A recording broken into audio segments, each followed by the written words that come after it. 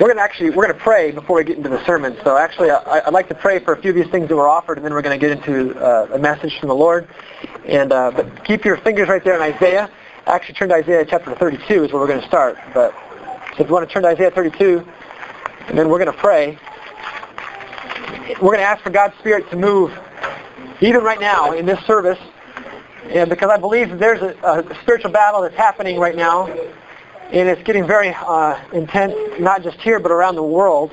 And right now, more than any other time, there are thousands and thousands of people coming to Christ around the world. All over the world, there's revivals that are taking place. And it just seems to be not happening in New England. But it's going to. As we pray and seek the Lord, He's going to bring that here as well. This is where a lot of revivals started, right up here in New England. And it seems like where would be the least likely place for God to break out in America? We live there. And you know how encouraging it is to live here? In Newport specifically? I just heard that Newport is the #1 drug town of all New England. Is that wonderful or what?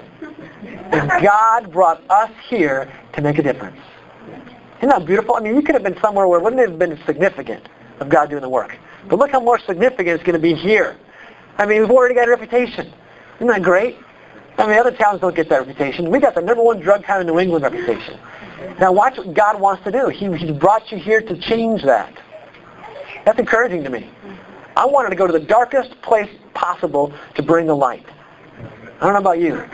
But that's where, and there's one of the places I want to go to is called the Maldives Islands, actually. It's 99.9% Muslim. Actually 100% Muslim. And if you're not a Muslim, you're killed. I want to go there to be a missionary. And that's dark. So New England's not that dark. You know, God's brought you here for a reason. And He wants to use your life. Let's pray that God will work in a mighty way. Let's all open up our hearts to the Lord. Lord, we thank you and praise you. That, Lord, though there is darkness around us, and this world is filled with devils, Lord, you are on the throne, Jesus. Lord Jesus, you are coming back very soon. Your word says, Lord, there's going to be rumblings. There's going to be birth pains that are going to take place in the earth, Lord, before you come back. And Lord Jesus, we just acknowledge right now that it's happening. We praise you, Lord Jesus, that you are moving things, Lord, in the heavens, moving things in the earth, Lord. It's like things are starting to part, Lord, for your coming back. Things are making, an opening is being made, Lord. Lord, just as a woman's body is changing, Lord, before the baby comes, Lord, the earth is changing. It's developing. It's growing so that you can come back. Lord, you're causing there to be earthquakes. You're causing there to be famines. You're causing there to be wars all over the world, Lord Jesus. And they're all just the beginning, your word says, of birth pains. Lord, in the end it says that even us as Christians, Lord, we're going to be persecuted simply because we bear your name, Jesus. We're going to be laughed at. We're going to be scorned for a short time, Lord. And then taken forever and ever to be with you. In paradise, where there is no death, there is no taunting, there is no ridicule. I thank you, Lord. I praise you, Lord. I ask for you to bring that revival, Lord, here to New England, that you'd save many people before that time comes, Lord. Lord, I pray that you bring in a mighty harvest, Lord, of Newport, Lord. I'm praying for every single man, every single woman, Lord, to be saved in Jesus' name. I pray you touch every single boy, every single girl, Lord, that you'd use us as a church, Lord, to just be your servants, Lord, and link us with other churches, Lord, who have the same heartbeat. That we might be united as churches. That there would never be heard in this church discouragement towards another church that is a Bible-believing church. Lord, I pray you guard our lips from that. That we'd only speak good of other Christians who are born again.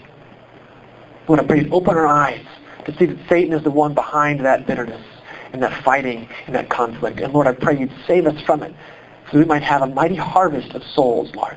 Many people won to Christ. Lord, I pray that you just work now in this dad who's hurt his arm, Lord. And Mary Elizabeth wanted us to pray about that. I pray you just work in her and work in this dad, Lord. I pray that you bring healing to him in Jesus' name. Lord, there's people in here right now who may be struggling with things, issues that are private. They wouldn't even share it out loud. Lord, I pray you touch them.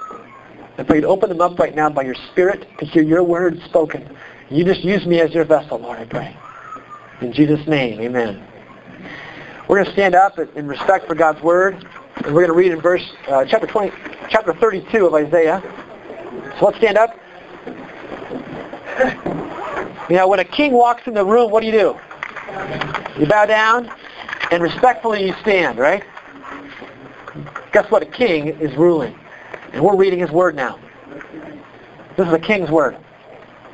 So chapter 32 says right here, see, a king will reign in righteousness, and rulers will rule with justice.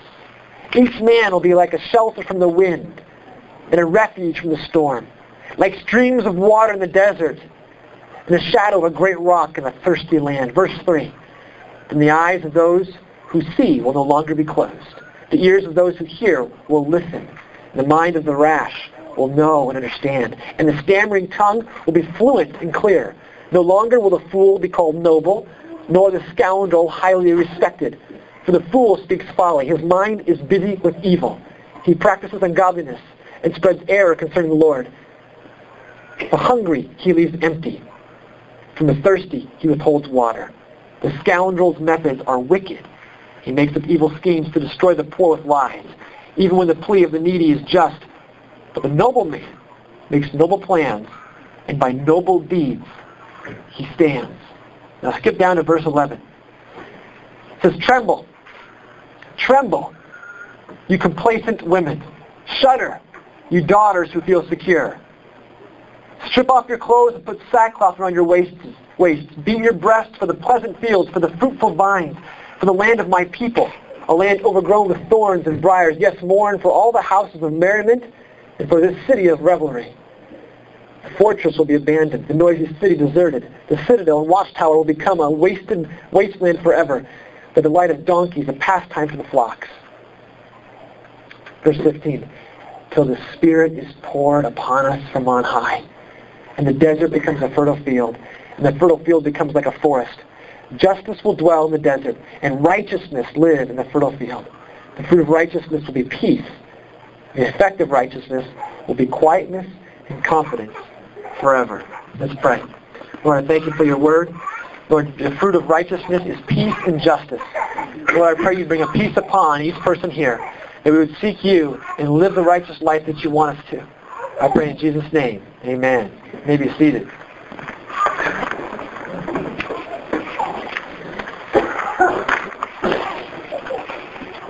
I'd like to share with you a story. Last time I didn't get to finish my sermon. Don't you hate that when you're preaching and you don't get to finish your message? Doesn't that drive you crazy? The nice thing about it is I get to preach next Sunday, so I get to finish it. So I'm just going to finish the last one and then begin the next one. So is that okay with everybody? Yeah. All right, great. Okay, there's a woman last time that I was witnessing to, not really witnessing to, talking to her in the Episcopal Church parking lot here in Newport. And she was speaking, if you remember from last Sunday, about the accolades of Gene Robinson, who is a gay bishop of the Episcopal Church, and he's openly gay, has a lover, they're monogamous, they say. And she told me this, and I didn't get a chance to respond to it. She said he's a very kind and compassionate man. More kind than any other person she'd ever met.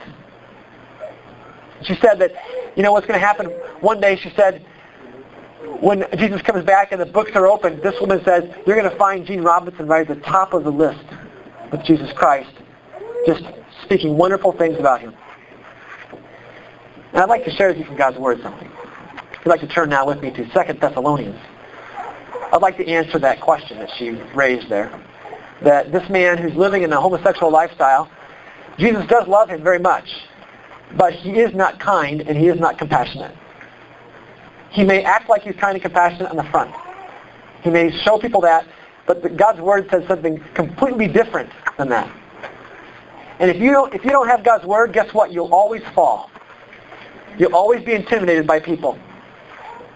You'll be afraid. You'll be fearful because you don't know God's Word. And when someone says that, you'll say, well, of course he's nice and kind and compassionate. Oh, of course he is. Because you don't want to be looked at as what?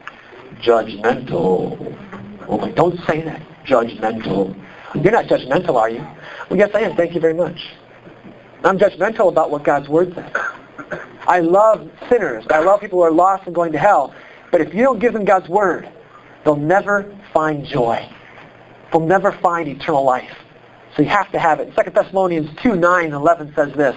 The coming of the lawless one will be in accordance with the work of Satan displayed in all kinds of counterfeit miracles, with signs and wonders, and in every sort of evil that deceives those who are perishing. Listen to what it says here in verse 10. They perish because they refuse to love the truth and be saved. That's what happened here. The reason people are perishing is not because there's something wrong in God. There's something wrong in them. They simply said, I do not want to love the truth and be saved. What is the truth? Well, it's a person, isn't it? Jesus Christ. But I'm holding the truth right here. They didn't love the truth, so they'd be saved. And so what happens? Verse 11 says, for this reason God sends them a powerful delusion, so they may believe the lie, and so that all will become condemned who have not believed the truth and have delighted in wickedness. You see, what Gene Robinson is doing is delighting in wickedness, the Bible says. Because in Romans 1 it says that you're not supposed to engage in immorality with another man. It's wickedness. It's sin.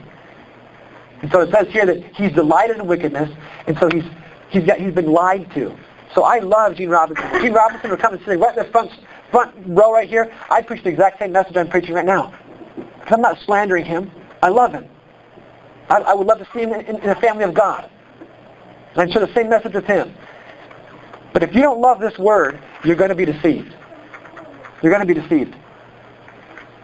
Look at Romans 1 now.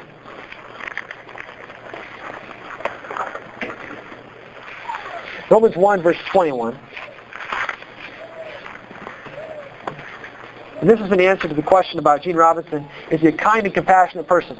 Well, let's look at what God's Word says in Romans 1, verses 21 through 32.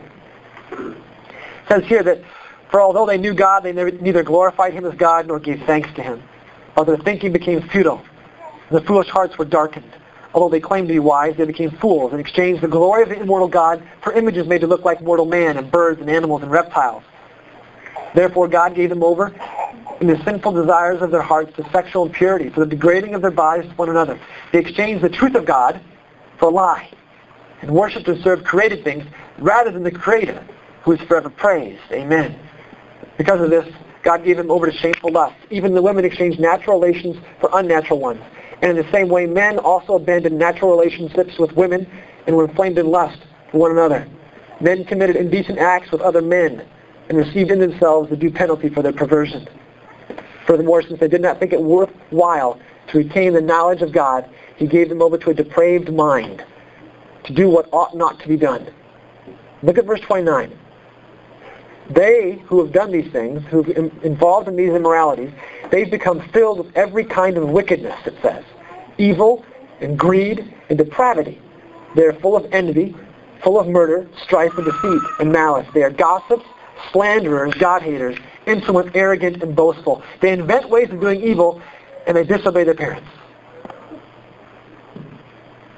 God's Word says that Gene Robinson is claiming to be wise, but in reality is a fool.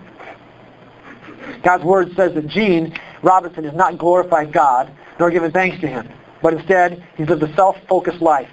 And the result is that God has given Gene over to the sinful desires of his heart to engage in sexual impurity, which will degrade his body.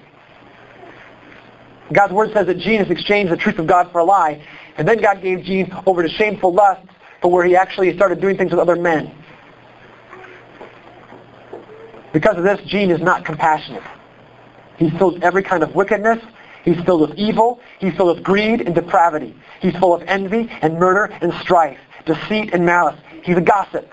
The Bible says this. He's a slanderer, a God-hater, insolent and arrogant and boastful, and he invents ways of doing evil. And I like the last line. He disobeys his parents. If that weren't all of it, he disobeys his parents on top of it. So don't let anybody intimidate you and say, oh, this homosexual person is very nice and kind. How could you not love him? It's all a game. You ever been a school teacher? The kid you want to watch out for the most is the one who looks good on the outside. Because the teacher's gone, he's the one inside and rides against you. And that's exactly what Satan's doing. It's deceptive. I got to share this. One of Adolf Hitler's henchmen was a homosexual. You know what he said? He said, I don't want any heterosexual men in my group because they're pansies, basically what he said. They're wimps. The homosexual man is not concerned with the feminine sex and the lighter things. They're much more hardened, and they can inflict much more pain on people more ruthlessly. They were intimidating people. That's how Hitler got power, was by intimidating people. And the ones who could intimidate the best were homosexuals, he said. Don't let anybody tell you they're kind and compassionate. They're abusers of people. You know, the average homosexual has a partner in 2 years. You know how many partners he has in 2 years? 12. And when he gets tired of men, he goes to boys. Not saying that heterosexual people don't do that too. But there's something very evil about it because of what God's Word says here. We should pray for them. We should love them. We're not going to have pickets and bomb things and do those kind of things, but we should know God's Word and not be afraid to stand on it. Not be intimidated because they say, oh, they're so much kinder than everybody else. They're not. They're not. Adolf Hitler, when he first came to power, everybody hated him, right? No. When Adolf Hitler came to power, they said, here's our Savior. Here's our Savior. He's the kindest, compassionate person. He brought us out of welfare. He brought us out of all these problems. He's a wonderful man. How could you not love Adolf Hitler? And then at the end of his life, you know what Adolf Hitler wanted to do? As all of his people were down in the sewers of Germany, down in under the ground because they're being bombed by the Allies, you know what Hitler wanted to do to all those people? Flood them and drown them all. The ones that he rescued, the ones that he loved so much. You know, the heart of Satan is to destroy. And he'll use the bait of sexual morality. But his end goal for you is destruction. And in Newport, one of the strongest things we have is sexual morality that's just ravaging this town. If you've lived in this town long enough, you know it. People have no regard for God anymore. And they're going instead to sexual impurity. Pornography is rampant. There's a new one that just opened up. Pornography store right next to the laundromat. They already have 2 different video stores who sell pornographic videos. I walked in to talk to one of them, and I can tell you who, and I said, I had a Focus on the Family pamphlet, and I said, you know, pornography really increases women to be abused. Did you know that? He said, oh, it does not. I've watched every single one of them. There's no women being abused in them.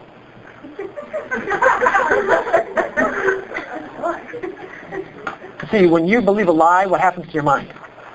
You know, it's gone. Satan comes in there and just has fun with you. No, it's been cited all place. The worst place for a woman to walk at night is next to a strip bar. Because she'll be raped. Because all day long they're watching this woman saying, you can have me, you can have me. And then they walk out and say, well, let's just grab something that walks by. It's sin, isn't it? And it's bringing many people into destruction in this town of Newport. And when is the church going to mourn and weep over it? I asked God my same thing. Brian, we've learned as a church to live with immorality, haven't we? We kind of just brush it off, you know? Yeah, the church is, you know, living in a cesspool, it seems like, you know? Instead of saying, what is it God's calling me to do? He's calling me to weep over the children who are being abused. Amen. He's called me to weep over the women who are being abused. He's called me to weep over the men who are being taken as a lie into homosexuality. In Newport, I saw this guy. He's a last-looking kind of person. I was over at Hope Fellowship at the church, and this guy lived across the street in their apartment there. He doesn't live there anymore, so I'm telling you about it, okay? He's gone. This young man was 18 years old. 5 people had asked him to engage in homosexual events. 5 people in Newport. You would never look at that guy and say, man, he's struggling with homosexuality. He looked like a heavy metal kind of guy, you know, Harley Davidson kind of guy. 18 years old. And we as a church are kind of just going, let's pick some daisies. Do, do, do, do, do. Oh, the music's so nice. Do, do, do, do, do, do. Oh, don't you love everybody? Oh, I do. Do, do, do, do, do, do. And Satan's saying, yeah, keep your eyes closed. Keep your eyes closed. Don't look around. Don't look at everybody else that's falling around you. And all of a sudden the church is going, hey, how come you guys are all laying down? Because we got wiped out while you were picking daisies. That's why. And God says, wake up as a church and to mourn and to weep. And that was my sermon from last time. So let's just close there and start the new sermon now. So that was last sermon. So Gene Robinson's not a very kind and compassionate person, and I love him very much, and I love to see him come into salvation. But don't believe the lies, okay? Listen to God's word. All right, so now I talked to another woman this week, and she was taking my blood. This is the new sermon, okay? So stop that one. Go on to this one. All right. And this woman was taking my blood. I'm not going to tell you who her name is, but I was getting she came in my house because I got some life insurance. Sometimes when you get life insurance, they have to check you, make sure you don't have all these diseases and things so you don't die, and you give them money. So I wanted to make sure I wasn't going to die real soon. So I took my blood and stuff, and as she was talking with me, I said, what a wonderful opportunity to tell her about the blood of Jesus. Yeah, she's taking my blood. Why don't I tell her about the life-giving blood? And so I just said, you started off with sin. That's what I usually do. And I said, have you ever, I said, do you have any spiritual beliefs first? And she says, I'm a Catholic. And I said, I know, but what spiritual beliefs do you have? She goes, well, I'm Catholic. And I said, oh. I said, do you believe in heaven and hell? And she goes, oh, yes, I do. And I said, do you believe in that you're a sinner? She goes, no. I thought you said you're Catholic. Well, I don't believe that part of it. I don't believe it. I said, let's explore this a little bit further. I said, have you ever sinned before? I mean, even once? And she goes, no. This is the first time, really, in my entire time of sharing the gospel that I've experienced a woman or a man who said, I've never sinned. And so I thought I had to explore this and peel it back a little more. I said, you ever told a lie once? She goes, no. She probably just did. I didn't say that to her. You know, I just met her, so I just didn't want to be too rude. So I just said, you ever, slandered somebody behind their back, gossiped? She goes, no, I don't do that. And I said, all right, you ever just been angry towards somebody? No, I've never been angry at anybody. I said, you ever done something? You ever done something you shouldn't have done? Anything? She goes, nope. Well, one time I smoked a cigarette. And I said, but it was okay. My uncle gave it to me, and I was 12. I said, so that wasn't wrong? No, because he gave it to me. I said, all right, okay. So she's just a perfect woman. Nothing wrong with her. You know what the Bible would say about that woman? As I went further on, she felt that religion was created by man. Okay, she's a good Catholic, remember? And I was starting to spiral. She's not a good Catholic anymore. She's kind of out there. She's saying, God is, she said, who created religion? She asked me that question. She said, let me ask you a question. Who created religion? And I said, well, I don't really believe in religion. I believe in Jesus. She goes, well, who created all that stuff, religion? And I said, well, what do you think? And she says, well, I think people just created it to control the masses. And God is just there when you need him. Like I was in an accident once. I needed God. So I prayed. To this person you created? Yeah, this person. No, I didn't say that. But yeah, pray to him. And then I got out of the jam. And I don't need God anymore.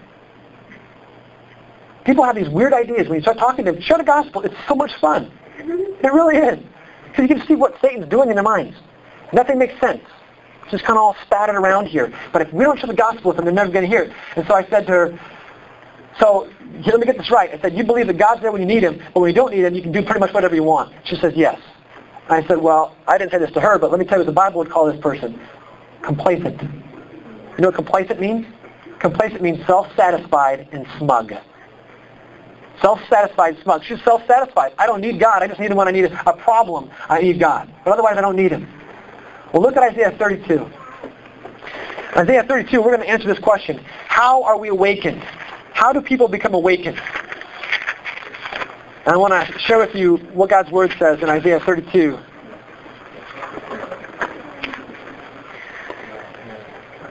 Look at verse 9. It says, you women who are complacent. Isaiah 32, verse 9. You women who are complacent, rise up and listen to me. These women in Israel here, in Jerusalem, were very complacent. They weren't afraid. They weren't nervous about anything. They were pretty much complacent. They did whatever they wanted, basically. You ever met women like that? Mm-hmm. You ever met men like that? Mm-hmm. I do whatever I want. No one tell me what I'm going to do. Get in my face. You know what I'm saying? I'm going to punch you. That's how I'm going to solve this problem. It's going to be my fist in your face. That's going to solve that problem. That's called self-satisfied. It's called smug. It's called complacent. I don't want anybody to tell me what to do. How do you help somebody like that? Well, here's what Isaiah did. When God spoke to him, he said to this in verse 11, tremble. You know what a complacent person needs? Trembling. And then he says another thing, mourn. What? For all the houses of merriment. For this city of revelry. You see, what happened in Jerusalem was they were so complacent, they weren't thinking about anything.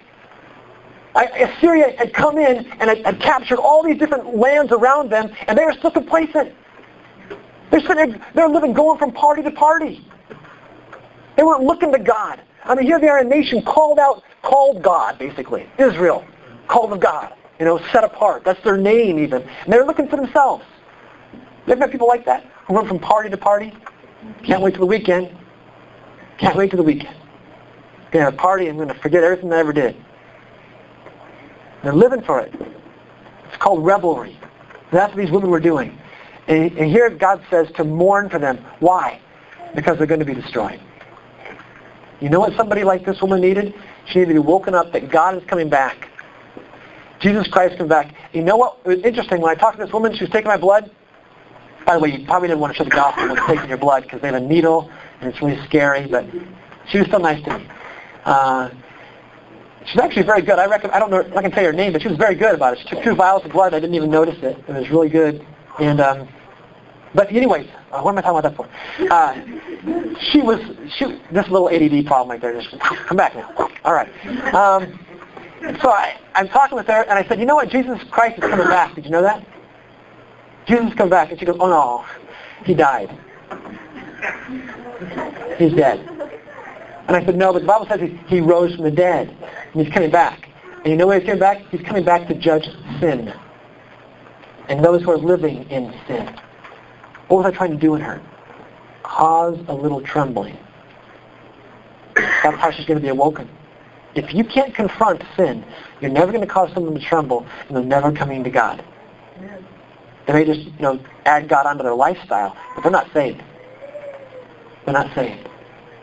She needed to tremble about her sin. But she didn't want to tremble about her sin. She said, religion just makes people angry. Listen, religion just makes people afraid. She says, I don't want to make people afraid. And I said, if your kid was on the highway and a semi was coming, would you want him to feel a little bit of fear? She said, well, that's a different story. We're not talking about highways. I said, that's what's happening here. I said, God is coming back. He's like a locomotive, okay? He's bringing judgment when he comes. He's not going to bring like roses and pass them out. Everybody thinks, here's the Moonies. Here's Jesus is going to pass out roses to you. No, he's going to hit you. He's going to knock you out. It's going to be over. Ever heard that song? I'm going to knock you out. Brother says, I'm going to knock you out. That was a good song. I like little rap music. That was, man. Listen, I live in Chicago, but that was a good song. God says, I'm going to knock you out. You're out, man. I'm taking you out. Because why? You're living in sin. And you can't stand against me. And she did not want to face that. She wanted to hide from it. And so she said, oh, don't be silly. She says, I don't have to listen to you. I said, you don't have to listen to me, but you have to listen to God's Word. Either now or later, you have to listen to God's Word. Well, here's the problem is, look at verse 17. The fruit of righteousness will be peace. Did you know that? The fruit of righteousness will be peace. Are we experiencing peace in Newport? Anybody want to answer that? See, our goal in Newport, and probably Claremont too, is I went to one of the graduation ceremonies. How many have been graduated before? Okay, all right, great. So you know what it's like. If you get up there in a Newport, you know what they say in Newport? I heard it. They say, you know what we value? I said, what? We value community. You've heard that in the graduation ceremony? This person is very community focused. They help the community. Here's a community award for them. You know what community speaks to? Everybody getting along. Everybody liking each other. Is that reality here? No. See, what happened was we said, God, leave our schools. And actually in the Newberry school system, what's it called down there? Somebody say. Kearsarge. I don't know if it's happened in Newport, but they said the Pledge of Allegiance now without God. One nation, indivisible. What's it supposed to be? One nation under God, indivisible. They say one nation, indivisible. You can't divide us. Why? Because we're all into ecumenicalism. We're all into bringing every religion under one boat. And God kind of ruins that. It's like, you kind of bothers us, God does. So let's get him out of there. Let's just throw him out. Then what happens is, no one can learn how to forgive without God. Why would you forgive somebody else unless Jesus Christ forgave you? I told that to somebody when I was witnessing to them. I said, you know what? When you become a Christian, guess what you have to do? You've got to forgive everybody who's hurt you. What you talking about, Willis? You got to forgive everybody that hurts you. Otherwise, you aren't a Christian. You're a liar. If you have bitterness in your heart right now, guess what? The train comes, it's going to knock you out. I'm not going to take you home. It's going to knock you out. Because you have bitterness in your heart. Jesus says, if you not forgive other people, I'm not going to forgive you. I don't care if you said a prayer when you're 5 years old. I don't care if you said a prayer when you're 25 years old. If you're living in bitterness, you're not going to forgive. The worst ones, the hardest ones to forgive are the Christians, aren't they? They should know better. Right? They should know better. So we're going to harbor some bitterness against them, right? Jesus says, you got to forgive even those who are Christians, who claim the name of Christ, even if they should know better. And guess what? God's Word says here the only way to get peace in the world is through His Word. Some of you know that I'm a Flatlander. You can probably tell by my accent I'm not really from here. Sorry. But I like it here. But there's more mountains here and hills than in Iowa, that's for sure. But we have the Field of Dreams, man. Field of Dreams. Huh? Come on. Bring it on. That's all we got. That's the biggest tourist attraction in Iowa, is go to a cornfield and watch nothing. It's a baseball field. If you build it, they're going to come. Just imagine it. They're coming. They're coming out of the corn. You know? And anyways, man, what is this ADD today? I don't know what it is. Okay. So anyway, this guy came to Des Moines, Iowa. He's a doctor. His name is John Patrick. And John Patrick was a doctor from England, actually, and he lived in Canada. He was very smart, very wise person, and he was a Christian, actually. And he was speaking at the University of Iowa to some medical students. And he came to my home church, which is in Des Moines, Iowa. And I'll never forget the message he shared there. It was about 3 or 4 years ago that he was there. My mom sent me the tape, because she still goes to that church. And here's what he said. He said, what I do as a doctor is I specialize in famine relief. He goes into Africa, into places where there's famine, and tries to bring a sense of understanding of how to harvest the food and how to distribute it to people. And one of these times, he said, I was over there in Africa in one of these communities, and he looked around and saw babies bloated with their stomachs, starving, and men and women dying because they didn't have any food. And he looked around the community, and they had every single resource they needed to feed everybody there. It was all right around them. So he said, well, here's the problem. It's education. They've not been educated.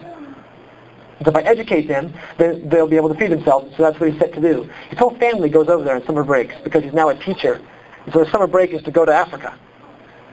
And they get little chickens. When they help somebody get better, they give them a chicken. So at the end of their time, they have like a whole flock of chickens, because they're helping people who are starving. And so this doctor got together all the community leaders, and he taught them how to harvest the crops, how to plant the crops, how to make sure that the insects don't get to them, all that kind of stuff, and then how to store them, and then how to distribute them. They all understood it. And he watched them do it. And he went away. Came back a year later, the same problem. The kids are starving, men and women are dying. He said, what? Okay, I'm going to try to teach them again. He said, maybe they're not well educated. Maybe if they're well educated, they'll be able to solve this problem. So he educated them again. Came back a year later, same exact starvation rate in that community. He taught them. He educated them. And then God, I believe, spoke to him and said, teach them Deuteronomy. Teach them the book of Deuteronomy. If you've read the book of Deuteronomy, guess what's found there? All you kids should know this. 10 Commandments. Honor your parents. Deuteronomy 5. Deuteronomy 5. Turn there with me, actually. Read. Deuteronomy 5. Exodus 2 has it as well, Reed. You're right. Okay, Deuteronomy 5. He taught them God's Word.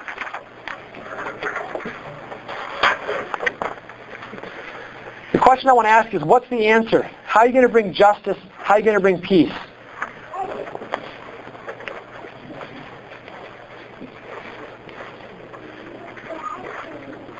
What is it saying? You can read this yourself, but I'm going to just read the Ten Commandments to you. Here's what they are. You're not supposed to have any other gods before you. You're not supposed to have any idols before the Lord. The third one is to not blaspheme God. The fourth one is to keep the Sabbath holy, not even working on that day. The fifth one is to honor your mother and your father.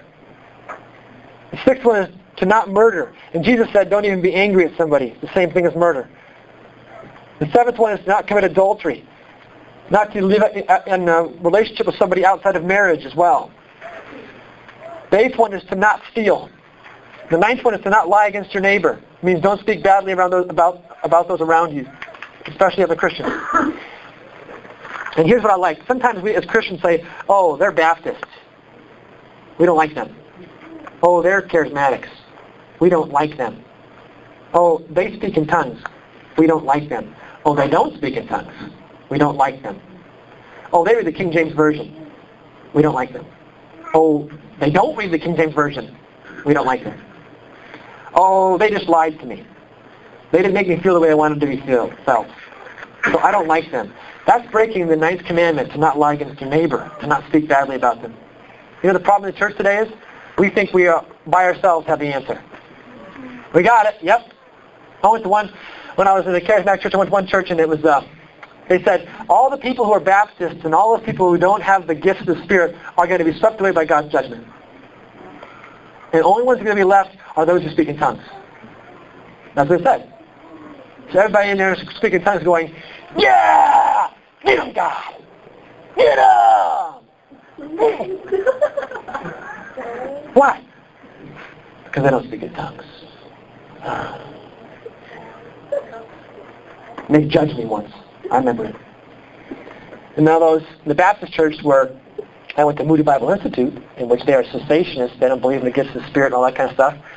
If you look at our mission statement, our faith statement, I don't believe that anymore. I believe in the gifts of the Spirit. But when I was at Moody, they read books like Charismatic Confusion. And you read that, it's like the charismatics are of the devil. They're demonically possessed. The tongues are really not from the Lord, they're from demons. Don't love them, hate them, shun them, run from them, hide. And so you got two camps here.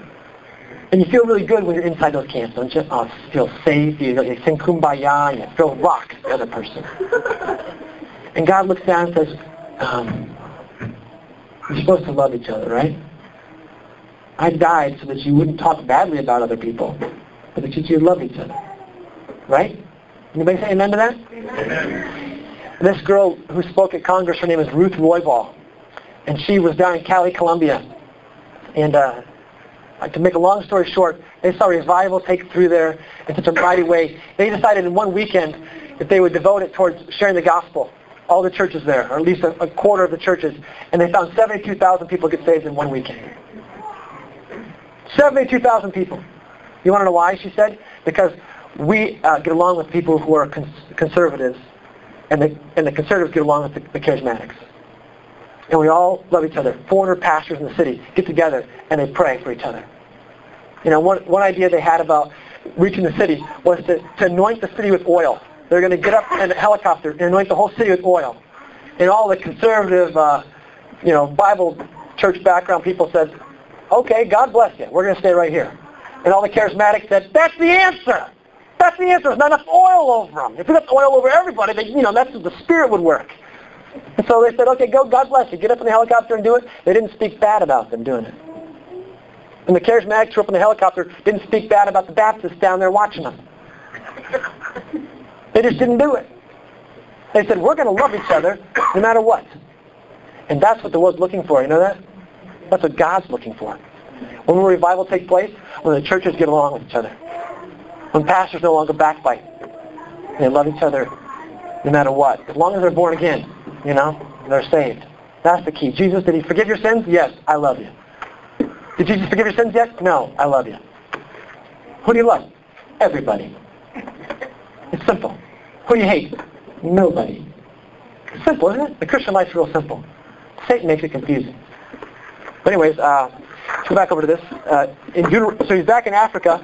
The last one is to not covet anything. To not covet your neighbor's wife, that's important. To not covet your neighbor's house, or their jet ski, or their snowmobile. Not covet any of those things. Or their horse. It's not covet. Okay, and so Deuteronomy 10:14 through 18. Look what it says here. It says, to the Lord your God belongs the heavens and the highest heaven, the earth and everything in it. If the Lord set his affection on your forefathers and loved them, he chose you, their descendants, above all nations, as it is today. Circumcise your hearts, therefore. Do not be stiff-necked any longer. For the Lord your God is a God of gods and a Lord of lords, the great God, mighty and awesome, who shows no partiality and accepts no bribes. He defends the cause of the fatherless and the widow, and he loves the alien, giving food and clothing. See, the problem in Africa is because they didn't know God's Word. All the resources were right there for them to feed him. But they looked at verse 18, and it says, God loves the fatherless and the widow, and he gives food and clothing to those who are in need. You know why they weren't having food in Africa? Because what they do is they would accept bribes. All those in the leadership positions in the towns would accept bribes or just give it to their friends or just give it to the wealthy, and they would get the food, and all the poor people would be starving to death. The ones who didn't have any influence. There's no justice because there's no God's Word. And once they had God's Word, then they feared God. And they said, whew, if God's going to judge us based on how we're living, I'm going to give food to the needy. I'm going to give food to that person. And so the answer was Deuteronomy, not education. America's based on this model. Teach them, and they'll become smarter, and they'll become a better nation. But since 1963, we took prayer to school. And this nation was founded upon God's Word. And since that time, what do we have? We have neglected children now today. We have abortion on demand today. We have people who hate each other today. We have fear. There's so many people who are so anxious and so depressed that the drugs industry is going crazy for Prozac and Zoloft and all these companies. They're making mega $1 million. Because why? Because people aren't being taught God's Word, and they're being taught to run to something to fix their problem. God says, I'll fix your problems if you come to me. There's some issues that are medically treated, and I'm not saying all issues are that way. But why weren't they around so much in the 1950s? Why was there not this case of all these depressions and all these suicides back then? Because people were reading God's Word then. People were teaching God's Word then. And see, today we're living in a famine land, aren't we, in America? Well, anyway, to close this sermon, let's go back to that woman taking my blood. I shared a third about the blood of Jesus. I said in Romans 3:23, it says, all have sinned. I know you say you're not a sinner, but all have sinned. And they've fallen short of the glory of God. So I said, whether you believe it or not, whether you believe that you need God or not, you do need Him. Whether you believe it or not, you need Him. And you're dependent on Him right now. Well, how about you? Are you living in the light of God's soon return? Or do you maybe like this woman feel like God's not going to return? You know how I could tell? I could watch your life. I could look in your pocketbook. I could watch how you spend your money. And I'd know that you're living like Jesus is coming back. You're living for yourself. You spend all your money on yourself. You don't give to anybody else. I could ask how much time you spend in God's Word. And I could know if you're looking forward to Jesus coming back by how much time you spend in God's Word. We'd rather read God's Word 10 minutes and watch 10 movies. And he says, you're looking forward to my return? There's 10 virgins. 5 were wise and 5 were foolish. Jesus told the parable. The 5 foolish ones did what? Slept. The 5 wise ones did what? They were alert, watching. How do you watch as a Christian? By obeying God's Word. If you're not obeying God's Word, you're not watching for Jesus' return. You're living for yourself. If you have no room for God's Word in your life, you're living for yourself. Jesus Christ is coming back. Not for you to live for yourself. For you to say, well done, my good and faithful servant. When Jesus comes back and says, well done, what's He going to say well done to you about? What have you done for Him? What's He going to say well done to you about? Well, I went to church and I heard a crazy guy with ADD. No, that wasn't it. I don't really have ADD. I'm just faking it. I'm just kidding. I really don't have it. But I don't. Come on. But when God comes back, He's going to seriously look at your life. He's going to pry open all the areas. Would you want, if I could point to somebody right now, I'm not going to point to anybody because I don't want to embarrass anybody. I really do, but I'm not going to do it. I'm holding myself back. But if I had to point somebody in here, and say, okay, Frank, if we open up your life and saw how much you're reading God's Word, what would people see? What would people see, Frank? How much time are you reading God's Word this week? I think I prayed once. Oh, I read a devotion. Yes, I read a devotional once. You see, Jesus Christ is coming back, and we live like He's not. We judge the woman who's taking my blood, saying, she doesn't even think God's coming back. We know He is. Yeah, but you're not even living for Him. You're even worse case than she is, because she knows she doesn't believe He's coming back, and so she's living for herself. But you believe He's coming back, and you're still living for yourself. Yeah. And when we as a church can wake up and take the rebuke and follow, instead of saying, that pastor's mean. Just follow that and take it into your heart and say, God, I want to follow you. I'm going to run after you. I'm going to pray every morning. I'm going to seek you. I'm going to follow God's Word. I'm not going to say, wow, I had to read 20 chapters this week. I'm going to say, is that all? Is that all I have to read? I convict myself too. I want to run towards movies. You know that? I want to watch something. I want to be entertained. It's my weakness. God woke me up the other day at 4 o'clock in the morning. Thank you very much, God. He said this, Brian, these words to me. Do you love me? Yes, I'm awake now. Yes, I love you. Will you get up and pray? The pillow is so soft. The covers are so warm. I said, yes, I love you, God. Got out of bed and prayed. God is speaking to you as well. Do you love me? Prove it. Prove it. Let's pray. Father, thank you for your word. And I pray, Lord, that you would speak into people's hearts.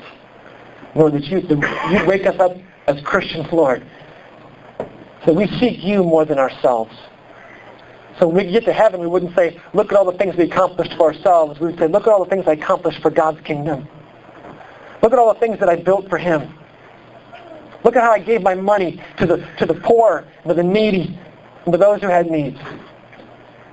Instead of storing up for another brick, or another piece of wood, or another piece of hay, another piece of stubble that's going to be blown away. Lord, I pray that we would have fruit that lasts for eternity. We would give to those who are needy. We'd spend time in your presence, Lord. Please wake us up as Christians, I pray. In Jesus' name, amen. I'd like to close with one song here. It's called Create Me a Clean Heart by Keith Green. This guy really impacted my life a lot. He was a singer. He was a hippie. And he gave his life to Jesus. And you know what his goal in life was? I've said it before, but I'll just keep saying it. To make everybody jealous of his walk with God. That's how he lived his life. I want everybody to be jealous of my walk with God. It'd be a good goal for each one of us. Let's sing this to the Lord. Let's stand up.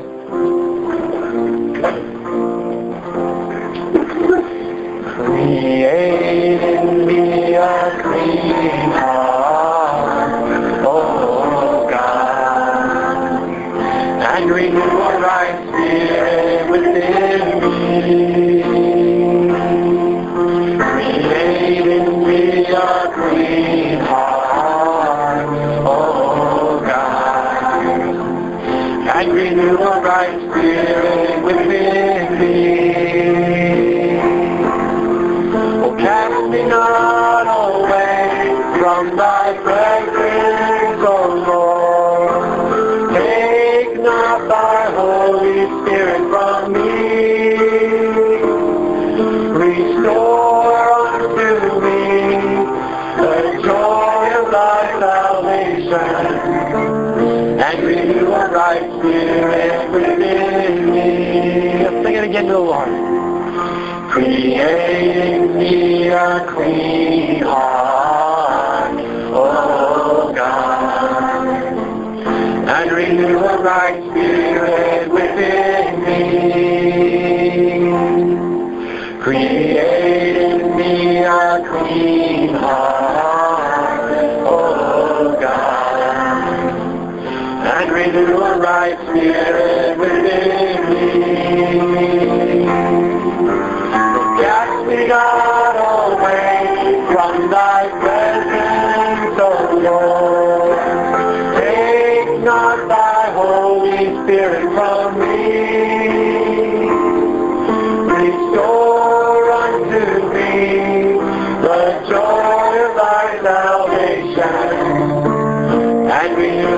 thy Spirit within me. Lord, I just pray that you'd touch each person's heart here. Lord, I pray that we would come to you with clean hands, Lord. Lord, you say that the remedy that the world has is to come before you, Jesus, and to ask you to take away our sins.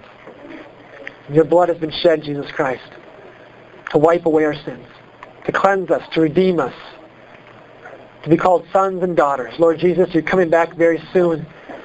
Lord, I pray that you'll be found waiting and ready for you, like those 5 virgins with their trim wicks, Lord. I pray you give us those wicks that are trimmed, Lord, watching, and that we have oil in our lamps, Lord. The oil of faithfulness to you, the oil of seeking you, the oil of watching for you, Jesus Christ. We want to be your followers, Lord. That the world looks at us and says, boy, that person loves Jesus. Lord, I pray you do that work in each person here. That you take away any attack of the enemy right now who would want to steal the word. As soon as people walk out of here, Lord, I pray your word would be upon us so powerfully. And we couldn't be distracted from it. We run into your presence, Lord. I pray in Jesus' name. Amen. I want to give something to each person. If I can have Gene come up here, and I want to pass out. You ever gone to the doctor and got a prescription?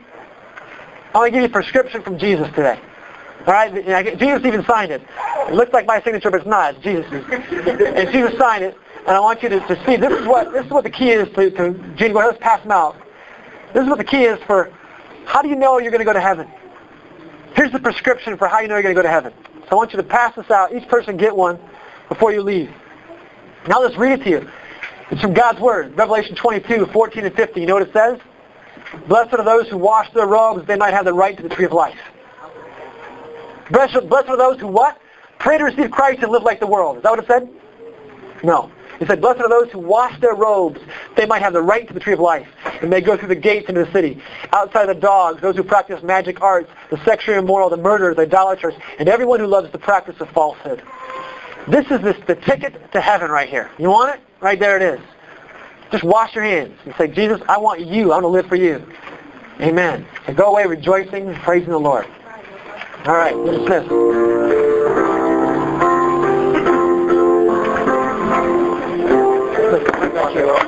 Huh? I'll get that for you. Yeah, I'll pick you up. Yeah, I'll pick you up.